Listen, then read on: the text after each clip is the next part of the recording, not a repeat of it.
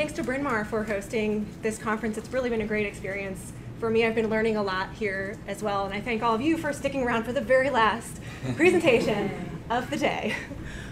So I was inspired to blend my introductory physics lab based on going to a conference a couple of years ago that was about teaching physics laboratories beyond the first year.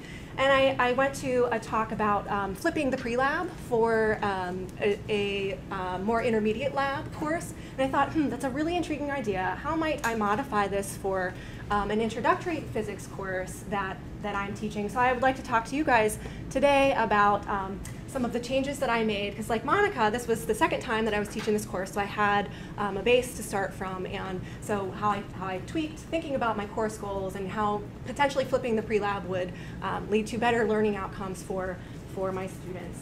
But first, let me tell you a little bit about the course. This is actually the third of 3 in our introductory physics sequence. So at Denison, we break up our intro courses into 3. So this actually occurs in the fall of their sophomore year, most typically, for these students. The content, we do a lot of really fun stuff. We talk about electricity, magnetism, waves, and optics. And we meet 4 days a week for class time, and then we have a 3-hour lab each week. Before I incorporated the blended learning, what we would do, what I would have the students do prior to lab was a pretty traditional pre-lab activity. So where students would do some reading, typically related textbook materials, and their lab manual to see what was this week's lab going to be about, and just kind of get some background content knowledge, as well as a little bit of an idea of experimentally what would we be doing in the lab. And then they would do a pre-lab worksheet. So within the lab manual itself, work on maybe doing a derivation or writing some definitions. So just having some exposure to some of those concepts or ideas or some of the data analysis methods we might be doing to just get them a little bit primed. But they would come to the beginning of lab, turn in the worksheet to me, and I wouldn't be able to see their responses until after the lab. So I didn't really have a way of knowing, what difficulties they were having prior to coming to lab. Then I would give, at the beginning of lab, my typical kind of pre-lab quote lecture, where we talk a little bit about what are the concepts that are relevant, link it back to class, introduce them to the equipment, show them through some demonstration of how to interact with that apparatus, and some expectations for here's how we can analyze the data, what are you going to be putting in your lab report for that week.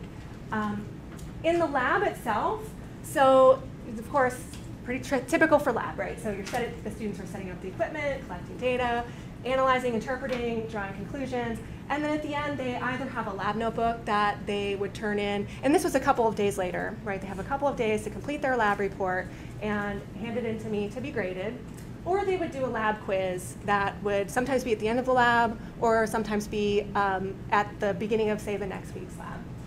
But the one issue with doing the pre-lab the way that it was before was that the very first sort of bullet point here, so the setup, equipment, collect data, that has to happen in the lab, right? You can't do that outside of lab. But depending on how much time it took within the lab itself to do the setup, and some of the labs are more labor intensive in terms of how much time it takes to collect the data, more of the analysis, the interpreting the data, some of this more challenging thinking would have to go on outside of the lab. And so the students wouldn't have as immediate access to the instructor within the lab to work on these pieces.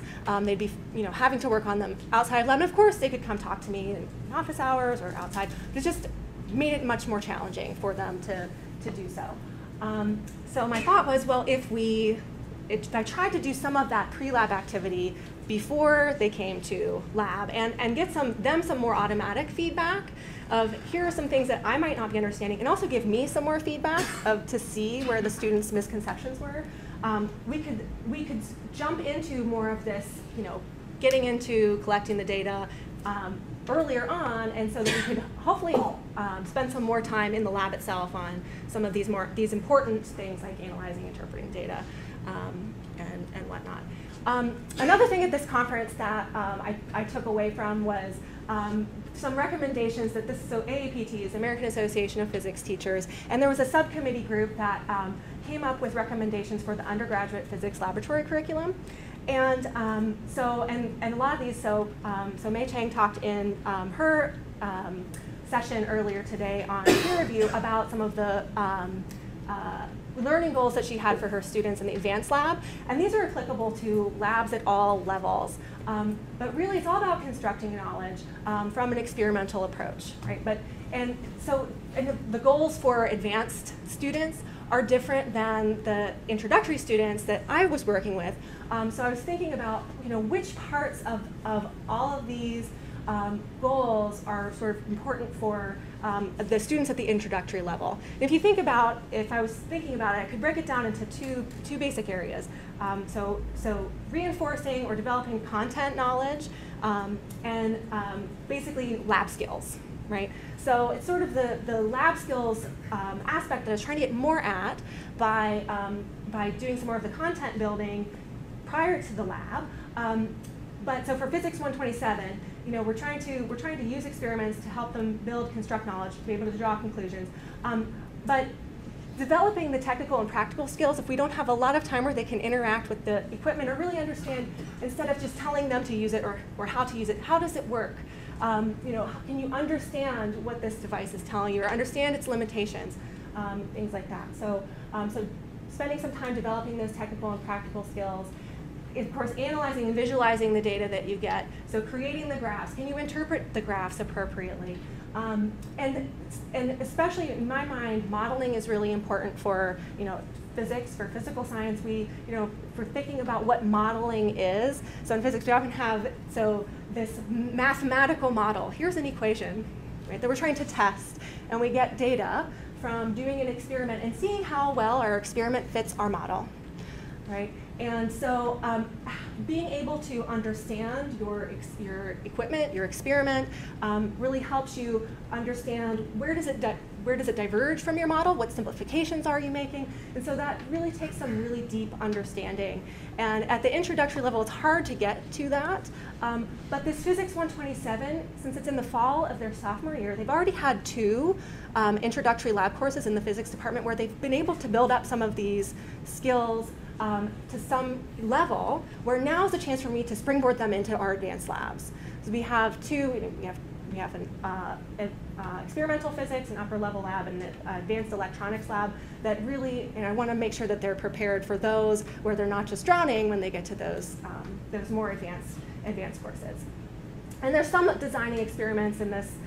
We don't do as much where the students are designing the experiments themselves, but it's sort of getting them primed for that, for when they get to that point in the upper level labs. So here's the approach that I took. I really incorporated 2 main components. I created some short pre-lab videos for the labs that we were doing, and I'll talk to you all a little bit more about some formats that those took. It took a variety of different formats. You can kind of see here 2 examples where one I'm showing an apparatus, another one I'm talking about some different analysis expectations I have for them. And the other were online pre-lab quizzes. So at Denison, we use our LMS is Notebowl. We just switched this past year. So one nice thing about Notebowl, I don't know if anyone here knows Notebowl or has used Notebowl.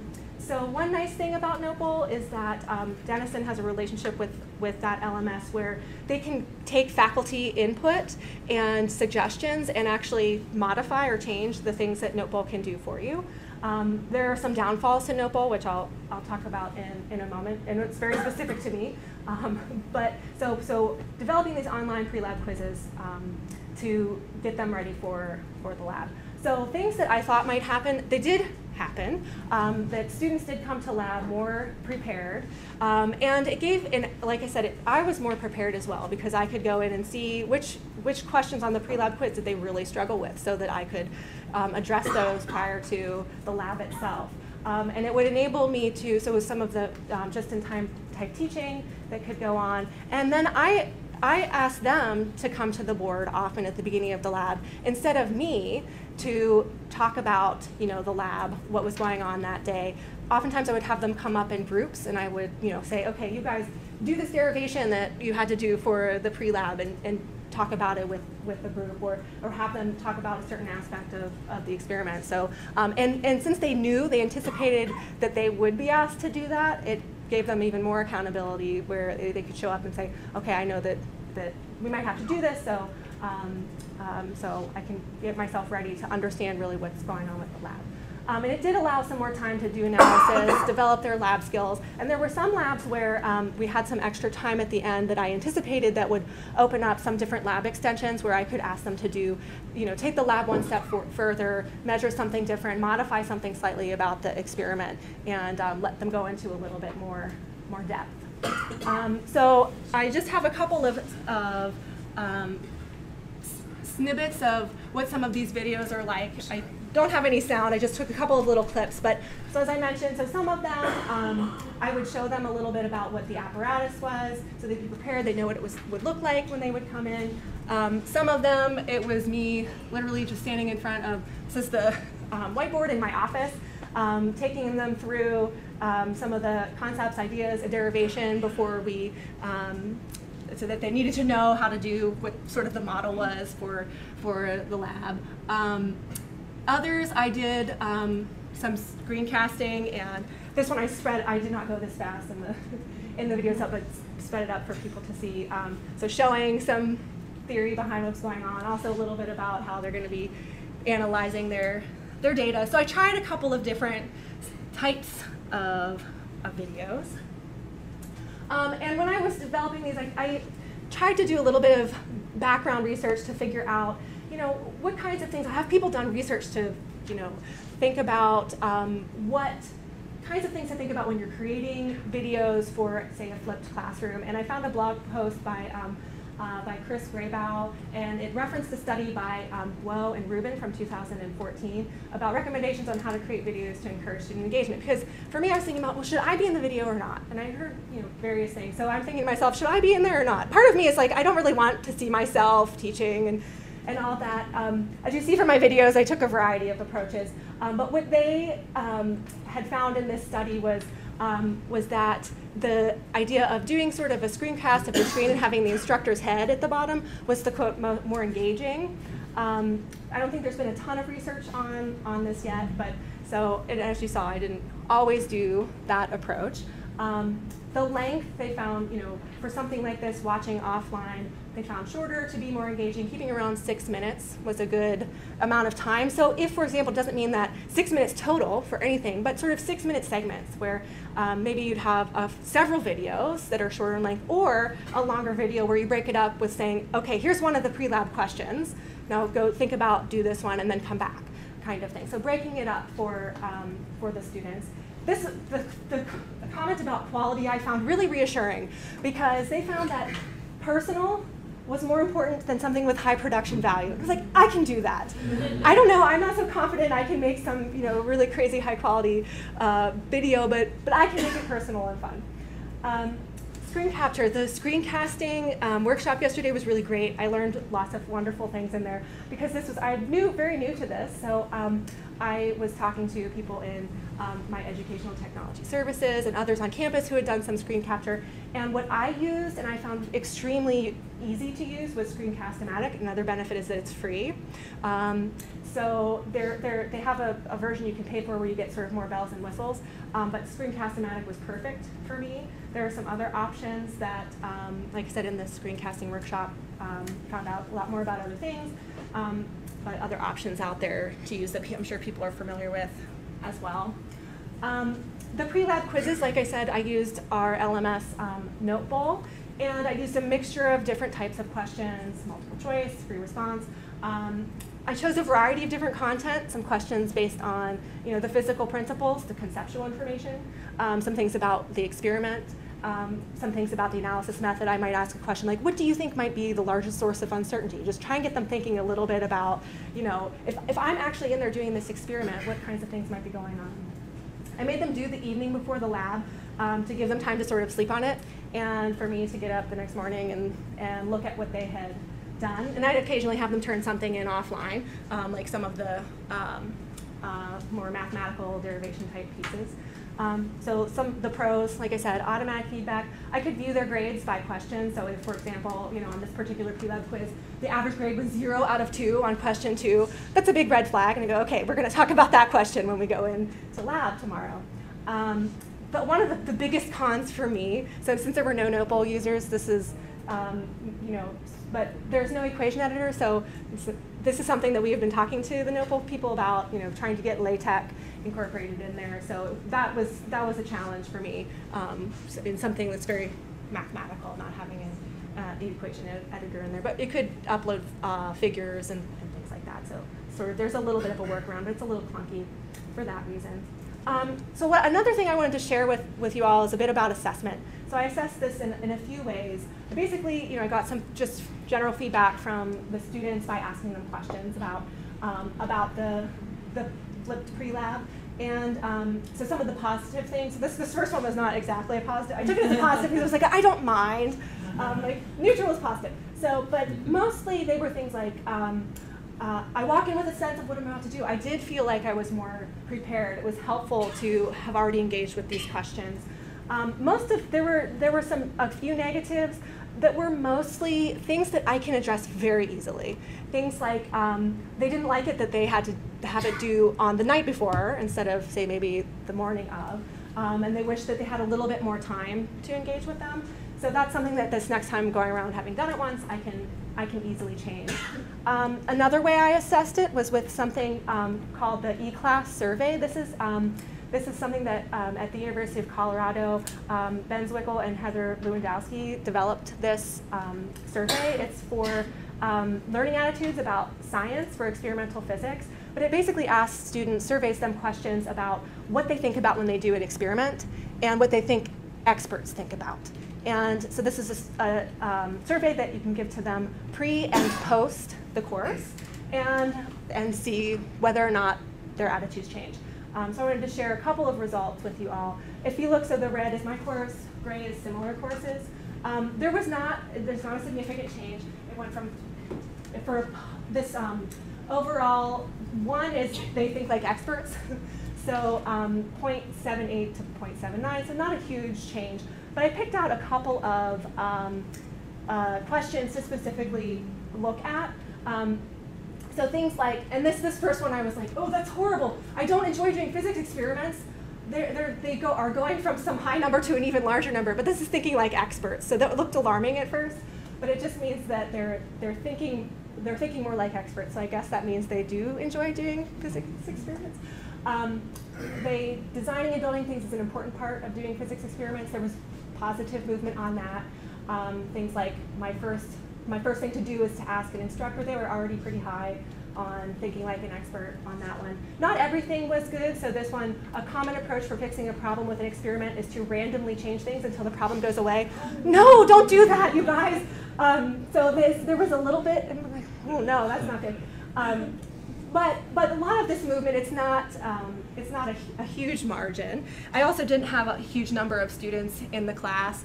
I don't have to talk about all of these, but so I was thinking a little bit about how these questions fit into the overall learning goals as well. And this one was, the question was how important for earning a good grade in this class was. So this to me meant, how did my instructor value these things? And so going back to the randomly changing things, at least they knew that it was not important for their grade because they rated it as very low, the randomly fixing things. But generally, there were some good things about understanding how the experimental setup works. That was very important for them, and compared to other courses as well. Things like choosing an appropriate method for analyzing the data without explicit instruction, of really high importance for their grades. So it was a good sign to me that they were understanding that what things are valuable in this course. So I had on here a couple of things about just comparing them to the other courses. You would note all of my students were physics students. They all had a really high interest in physics. There were many that are interested in physics graduate schools, so it could explain some of that difference between them and other courses, that they're pretty invested. They're physics majors and very interested. This is my last slide. I have to throw it up here. This is the quantitative session. So of course I had to get a little nerdy about trying to look at my course when I blended it versus not. And the thing, I will point out one thing. And of course, this all has to be taken with a grain of salt because I had 12 students in each of these courses, so it's a low number of students. The one thing that I noticed that stuck out to me was that we do at the end of the year a lab practical final exam where the students come in and they're given basically a task. Can you measure this thing? Here's some equipment. And then they do it on their own. And we do it in other courses as well. And there's always some that kind of bomb the lab practical. And and this happened way after the end of the semester. It dawned on me that their performance on the lab practical in 2017 when I blended it was really great compared to in 2015. And I thought that's really just very interesting that, when they actually sat down with the equipment in that high anxiety, high stress situation, that, none of them really had that bombing kind of moment. And overall, the average was a little better. So in conclusion, the blending led to greater student instructor presentation, more time in class for lab skills. Overall, I saw a great positive outcome. So I thank you very much for your time.